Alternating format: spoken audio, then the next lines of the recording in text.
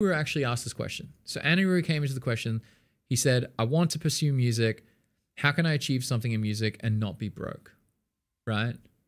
It's like how to not be broke as a musician. And like, I'll just give you like the TLDR of like how it worked for me. Right? And we're just seeing Jake said my current goal is to be gigging on the weekends and doing content creation during the week. Like, that's an amazing. So I'm a big inspiration. Oh, well, there you go. I'm a big inspiration. There you go, dude. Well, that's exactly what I do. Now, I'm going to show you what that path looked like, right? So the path that looked like how I got to the place where I'm earning money. So right now, I do content and content does not pay. So my thing is content does not pay. So I had to put myself in a position to be like, okay, for 5 days a week, you can't earn money. But for 2 days a week, you need to earn enough money to take care of your family and pay for this, to pay for this time. Because every time I'm not working Monday to Friday, that is me not taking on another job that could earn more money potentially for my family and take care of them. So I'm making a big bet on the next stage of my life. So I'm trying to turn my music into a 9 to 5, which is a very bold thing to do. And very few musicians can ever pull that off. And so if I do pull it off, you're going to have the whole framework of seeing how I did it, which is going to be fantastic because then you guys can copy it and you can win. So the starting point of how this worked is you go from phase 1, which is 0.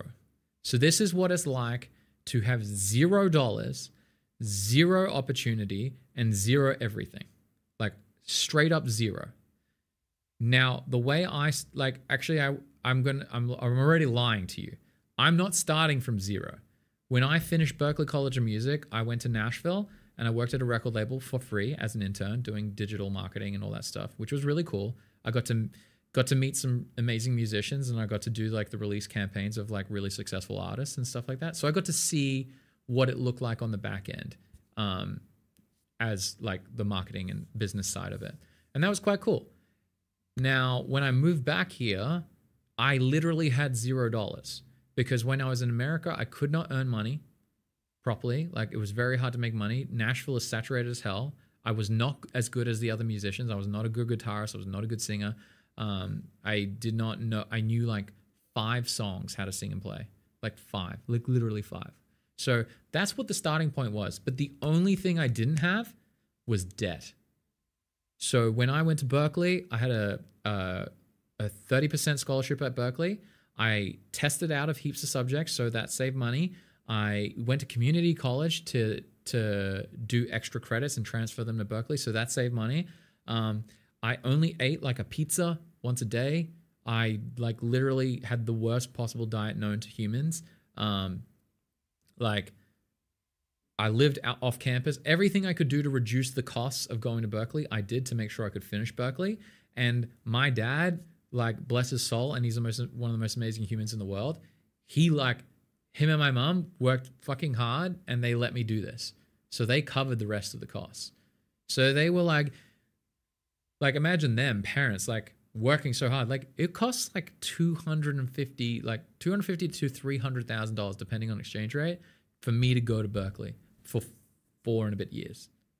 5 years. Yeah, 4 years. So, because I finished Berklee in 3. It's a 4-year degree. I finished it in 3.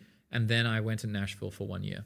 And even when I was going to Nashville, I just said to my parents, I was like, I did the second semester at Berklee and my dad was like, dude, like I said, Dad, because the Australian exchange rate tanked. And I said, Dad, like, let's just not do this. Like, I can just come home. It's fine. Like, I got to be here. It's been amazing. It is what it is. He's like, dude, this is a once in a lifetime opportunity. And I will work really hard and I'll make sure you go, which is like amazing. I'm not going to get emotional about it, but he was amazing.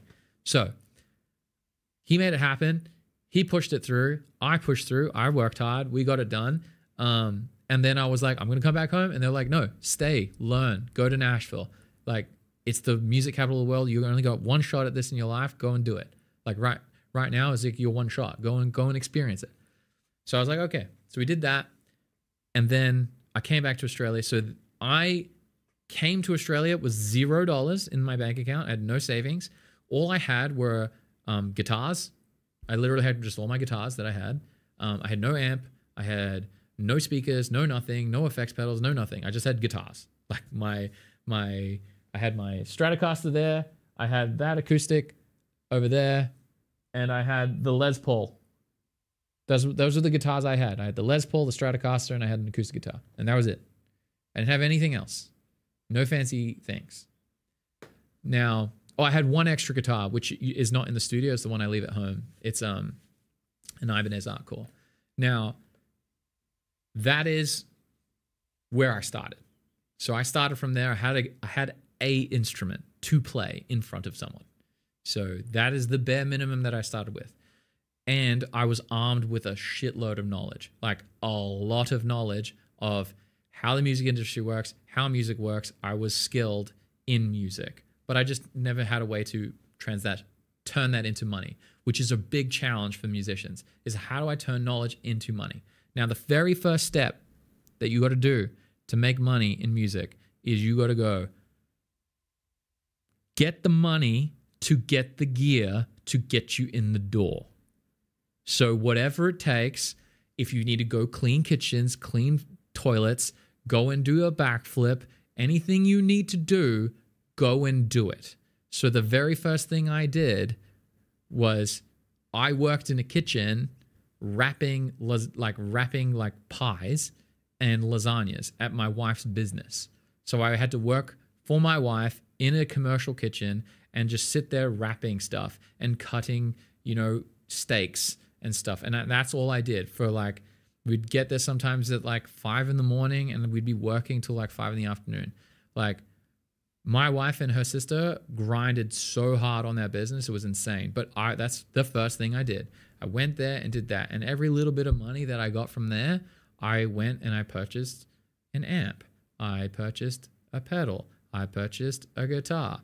I purchased a speaker. When I started gigging, I had a tiny speaker, literally this big. Now I have 2 gigantic 15-inch speakers in the sub. That's how it worked. So when I started, the very first thing you need to do is literally anything to get dollars. Now, once you're getting dollars from something, the next step is so that you have a piece of equipment that you can use. The next bare minimum thing to earn money is you need to be better than a beginner at playing an instrument or music in general. Just be better than a beginner. And that will allow you to earn money teaching. So if you are better than a beginner and you aren't experienced at teaching, go and find a local music school or a local music teaching place that you can go get beginner guitar lessons and ask them, hey, I'm looking to build a career as a music instructor. Can I work for you guys and learn? Can I work for free? And then after a month or so, can I then take on paid, until you feel I'm ready, can I take on paid clients? And literally, if you have no experience, just working for free will get you money. Boom. That's it. That's the very first step. That step alone can get you to around $250 to $500 a week. No problem. $250 to $500 a week secured. And if you pair that with whatever shitty job that you happen to pick up, you can stack on another $250 to $500 a week, depending on how hard you want to work. I don't know how hard you work, but to get to 1,000, you're doing that. Now, from there, to get into gigging, the bare minimum to get into gigging, so this is all stage 1, by the way. The bare minimum to get into gigging is you just need to know at least 20 songs. And if you really don't know 20 songs, 10 songs is good. Just repeat them every set. But I recommend 20 and then repeat the first set. If you that's the bare minimum. Now you need 20 songs and you only need to know how to sing and play them in time. So I would recommend you start singing, and we have a singing playing guitar course, so go through that one. It will help you very easily, but you need to sing and play an instrument. So you need to be able to sing and you need to play an instrument, or you need to have a friend who sings and then you play the instrument. And then you just go 50-50 on the split. Do that. You just get 20 songs and you just have to get them in time. Sing them in time. And that is it. That is bare minimum. You do not need to be like Mariah Carey. You do not need to be like Ed Sheeran. You don't need to do anything crazy. Just do that. That is the bare minimum to get paid at least $100 a show. My very first shows were $50 a show with a really cool blues guy, and he would get drunk at shows, and then I would start singing whenever he was too drunk. That's how I started singing. Like, exactly that. That's how I started professionally singing. Before then, I just got like singing lessons, and I was getting better and better. I was trying to learn how to sing, but I only knew like 4 or 5 songs. And so that's how I started. Those 4 or 5 songs then turned into 6, then 7, then 8, then 9. And then I started doing a whole set at that show. And then I started doing my own shows. So stage 1 is try and find a place where you can teach beginners and just be a little bit better than find a drinking blues guy. That definitely is guaranteed to help you succeed. Now, the first step is obviously get the money to get the gear. Once you have gear, try and get the jobs that are going to get you paid for doing music. So you're only doing music. Now, the second stage of that is you are going to hone your craft as an educator and hone your craft as a performer. And what your goal is, through repetition and through execution, you are going to replace the shitty job. And so the very first step is lower your expenses so that you can only do that. If you can do that, you've won the very first step. You have defeated the first boss, which is now I earn my sole living just doing music. Now that can be $500 to $1,000 a week very cleanly. If you do that, if you've done the first step and now you are just iterating and improving on it, boom, you've got that. By the way, if you're stuck on any of these steps and you're part of our online music school, you will have me to help you. So anytime you guys are like, oh my God, I don't know what to do here. I've been like stuck on this part. And I'll be like, bro or sis, go and do this. You will crush. The music school is for all. Sorry, I've been watching Moana. Anyway, so that's the second stage is to defeating the day job. Like your goal is to defeat the day job. Don't have a day job. You want to just do music. Now, once you're doing that, to level up that is now you're going to make the choice of what do you like. So for me, I did not like teaching. I enjoyed seeing people succeed in music, but I did not like teaching. Teaching every day was really hard. So my one was like, how do I get to the point where I just do gigging? Now, what that meant was I had to learn more songs contextually to the crowds that I was playing at. And so that meant I had to build a repertoire. So I built a repertoire of up to like 60 to 70 songs. And that covered so much of the like spectrum of like different audiences that I was playing to. And because of my consistency of what I was doing, every time I was getting my payday, there was 2 things that I had to purchase. One was my biggest saving, which was the very first goal that I had, my first savings goal, which was to buy an engagement ring to propose to my wife. That was my first priority, and I did that. The second one was I wanted a gaming PC because I'd never had a gaming PC, and I really wanted to become a like World of Warcraft streamer. So like that failed miserably. But when I did do World of Warcraft streaming, it did pay for itself, and then that's when I quit. Then the third one was equipment to then do better shows. So a big thing that people don't understand when they get into the gigging space. So this is going from stage 2 to stage 3. So stage 2 is like you're making money through multiple streams of income in music. So like teaching and gigging, and then you're transitioning to just gigging. Now to get to just gigging, you need to have a very good skill set and a good repertoire of music.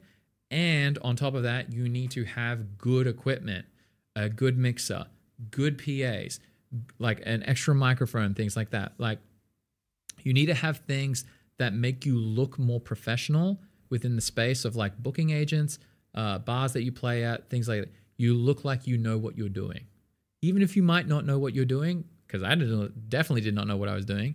As long as you look like you know what you're doing, you'll at least get your shot. And as long as you play in time, by the way, remember coming back to this thing of playing in time, you play in time and you play the songs that people like, you're hired. Boom, you've got the bare minimum. And in my town, the bare minimum is $100 to $120 an hour.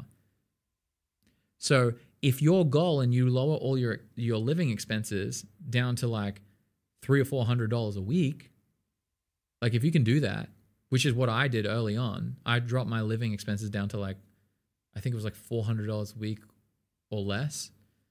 And that meant that everything that I was earning from my gigs, say I did One gig a weekend, that's $400. So that was like, or $400 or $500. So that's like my whole living expenses with one gig. So I work for like 3 or 4 hours and I pay for my whole life.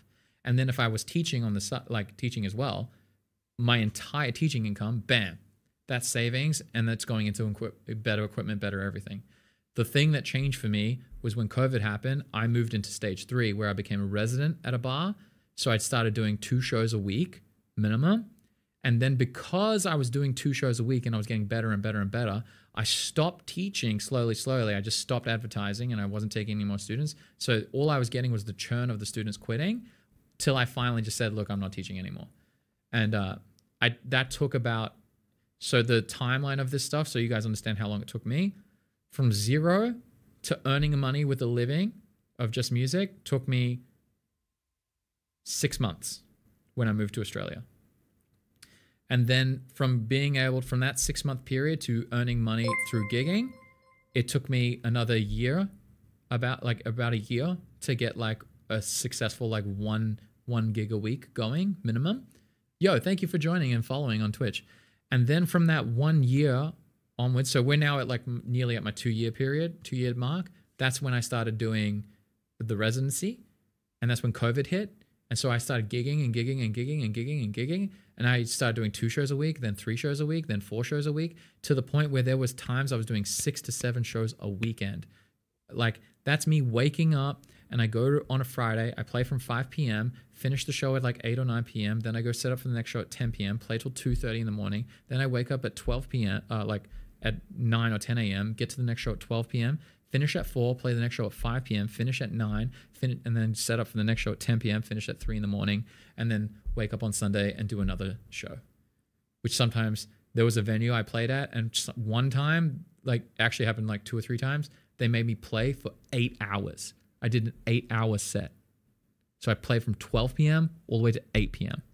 So like, that's what it looked like. But when I was doing that, that was when the income was hitting like $1,500 to $2,500 a weekend, which meant I could now really reinvest into it.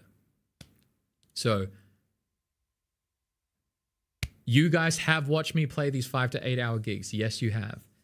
Yes, you have. There's been some days where I was gigging for like 14 hours straight. Yes. 14 hours straight, 12 p.m. till 2:30 in the morning. Not fun. Like really, really hard work. So like, but it got me there. So that was what my 2-year, so I hit my 2-year mark. So that's like me fully only making money from gigging. But that just meant I lost every weekend. Now, the step that I needed to make after that, which was I did not anticipate to be so hard, like this was the hardest step that I had to make, was going from stage 3, because this is stage 3, by the way. I'm at stage 3 where I'm only making money gigging. Now I'm looking at scaling my gigging, so I play less shows but get paid more. So now we're moving to stage 4. So stage 4, this was the most fucking hard thing I have ever fucking done.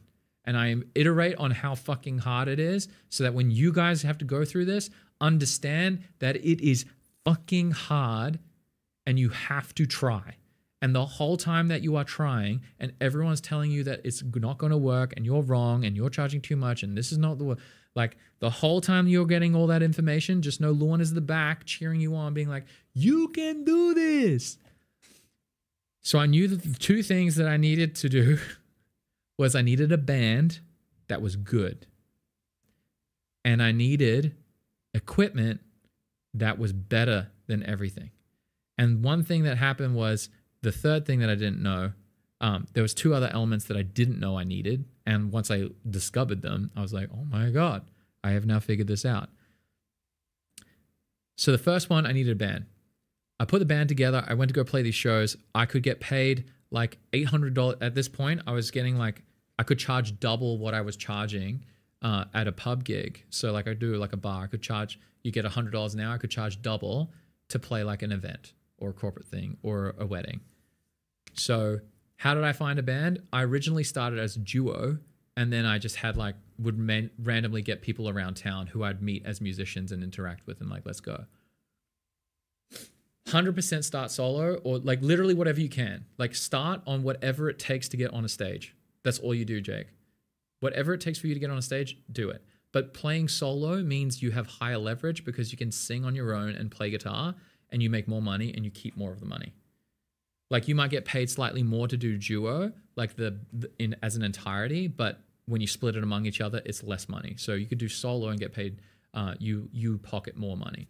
But if you're in a band, like your family, like for instance you, I would encourage every person in your family to learn how to sing and play an instrument, and then all of you go and gig, and then you pool all your money together so you can buy really dope equipment, and then you can advertise yourselves as like a corporate or a really good betting. Anyway, we're getting into stage 4 now. I'm explaining to you how it worked.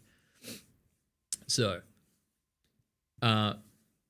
just go learn guitar. Jake, when I say learn guitar, you do not need to be very good at guitar. You just need to play a couple, like 7 chords gets you 1,000 songs. I kid you not. 7 chords gets you 1,000 songs. Get a capo, 7 chords, you crush. That's it. That's how guitar works. So easy, bro. So easy. And you should know how to do it anyway because it's going to help you and make you a better bass guitarist in your bands anyway. Like if you know how to play guitar, you're going to be a better bassist. Anyway, let's get sidetracked right now. Let's go. Stage 4. This is the transition. So stage 4 was I needed a band. So I was getting paid at least $200 an hour to play corporate and stuff like that. What I had to do was I had to cut my pay. To some of the gigs I did for free.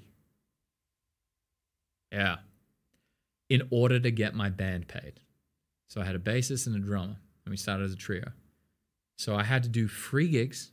So I went from earning money from all the gigs, so then I had to do free gigs, and I had to do gigs where I was getting half as much as I should have been paid, to then bring them on, to then build the equity and the confidence at venues and stuff, and just to build evidence that we are a band and we are good. And that sucked. Especially when people are like, hey, yeah, we'll book you solo, but the band's too much. And I needed the band to play to then get the gigs. And so that was like really rough because I had to just undercut myself pretty hard, and that was all good. But I survived. We got through it. That just meant I had to do more than anything that I had ever done.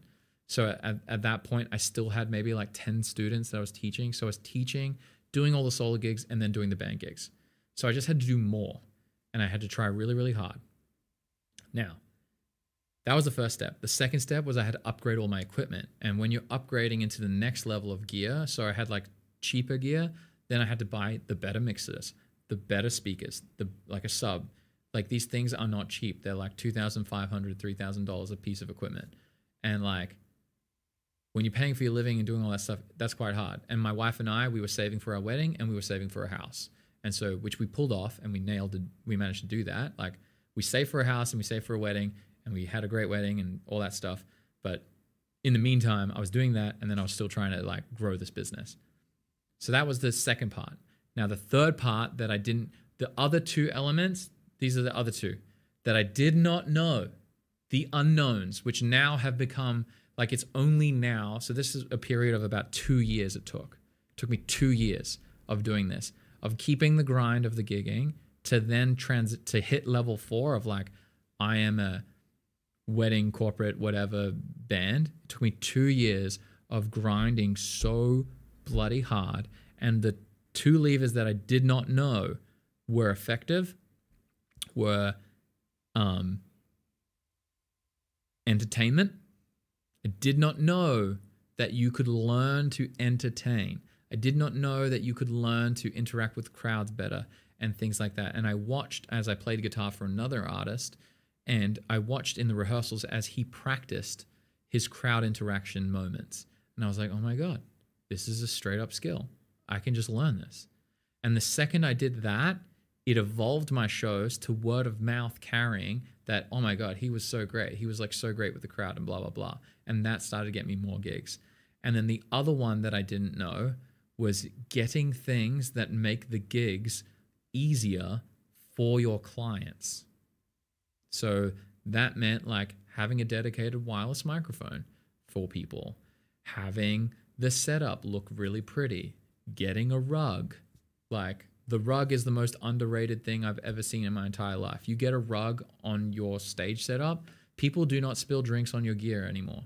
And also people stay away from you. And also you can turn like a piece of concrete into a nice space with a rug. Crazy, right? It's like literally this rug, that rug there. That's the rug I take to every gig. You see it there? That's level 4. Now that got me, as soon as level 4 was crushed and I managed to get there through the gauntlet, we hit level 4, and that meant I could now start charging $2,000 a show for solo and $3,000 a show for the band. That was very, very cool. Now, the next step after that, but the thing is with this is it's those shows getting booked, but you're not actually making like a lot of, like, you still have to gig because you don't get heaps of those. Now, the trick is level 5, which is how do you get heaps of those? So that's the only thing you do. So for me, that transition was really like, actually wasn't as crazy hard as the first one, but it was still very hard. And that happened when I had to learn more about business. I had to learn more about stacking an offer and things like that. So what I ended up coming up with, my end result was our gigs. I got so good at the playing. I got so good at, like, our band was getting tighter. I had all the songs. I was getting better at entertaining and doing all that stuff. So what I did was I added videography. So now I add videography to all shows. I go and shoot videography on my breaks. And then we give them like a cinematic video at the end. And so like, say you're booking a wedding, you get like this video and they share it with all their friends. So word of mouth gets even better. I just stacked the offer so ridiculously well, like that all I did was like, everything I was doing in stage 4, I just did more of it and I just made it better and better. And that was when a lot of you guys met me. A lot of you guys met me when I did that, when I started streaming, and you could see that I was so hungry to get to the next stage. And I knew that it was the hardest.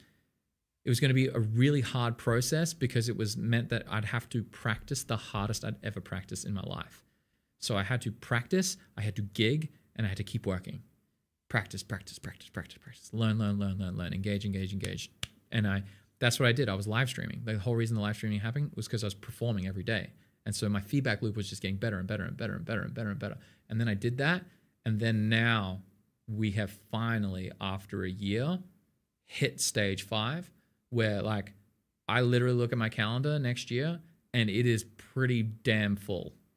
Like pretty insanely full. Like not even a spare date in June, no spare dates in July. Like we are stacking that calendar right now.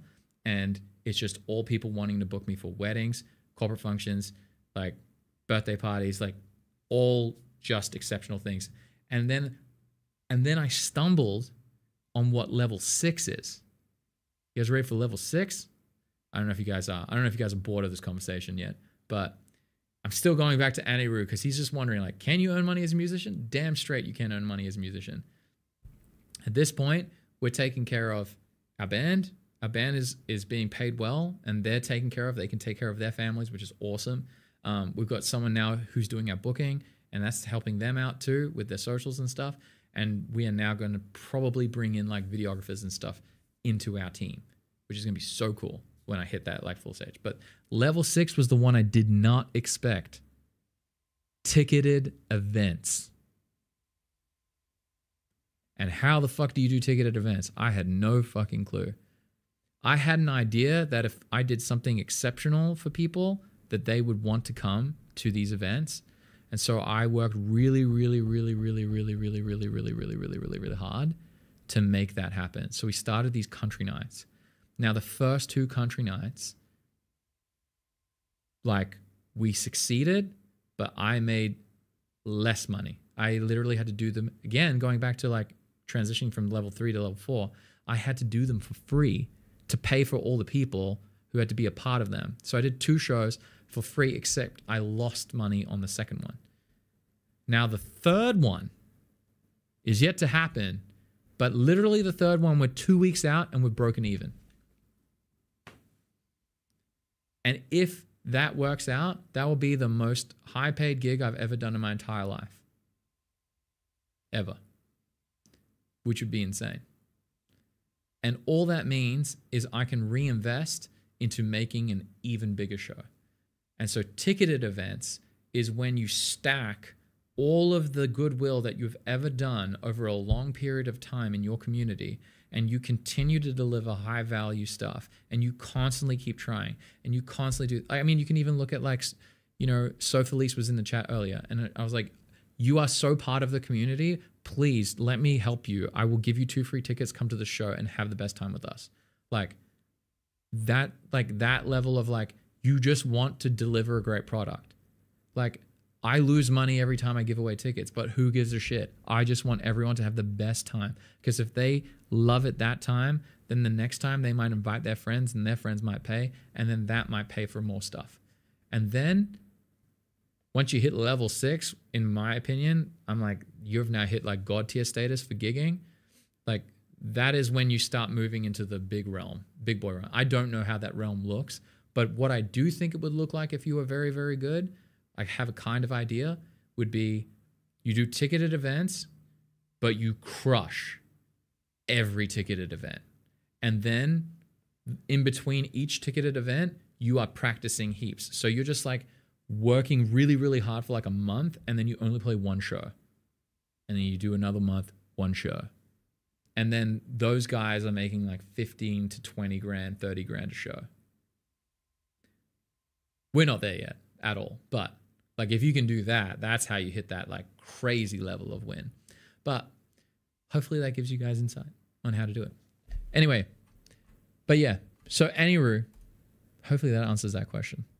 So that's how I've done it. That's been my journey from all stages 1 all the way to now we're experimenting with 6. I don't know how that will work. And that doesn't even include what we're doing online. So, but yes.